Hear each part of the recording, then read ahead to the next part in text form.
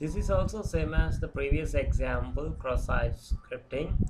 Here we have this is also saying the hint, find the XSS vulnerability in the following form. It would appear that your input is being filtered.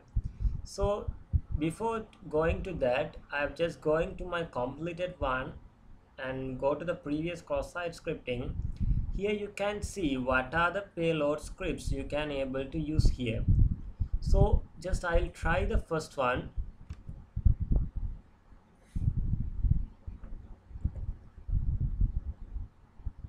Here it's saying sorry, but there were no results found in the related to XSS. The thing is, here they are mentioning following form. That means whatever we are giving is directly falling inside the form. So to view that, we can go to the inspect element and see what is happening.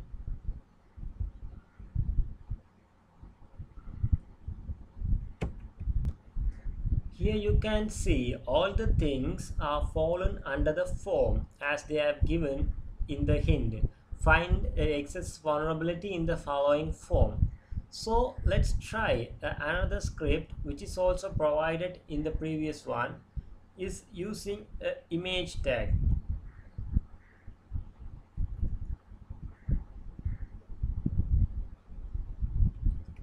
So click enter. Here you can see the script is functioning. So here when I press OK, you will get the ID for the next lesson. So before going to that thing, I'm just saying something. This is the image HTML tag, and here we are not declaring the script tag because the HTML tag on error attribute, that means image on error attribute, can execute a JavaScript function. So that is the reason we are using this kind of HTML tag inbuilt with the attributes which contain the JavaScript functions. So let's try the second script, which is third script, which is given by them as well. So it's based on a button. So it's a button click event action. So it's an input type button. The button, when we are clicking the button, it will display it alert. But actual thing is here, we won't get the button here. This will be automatically executed by the JavaScript function. And go and see the last example. It's in iframe. So iframe is used by the web-based applications as well as websites in order to provide the link.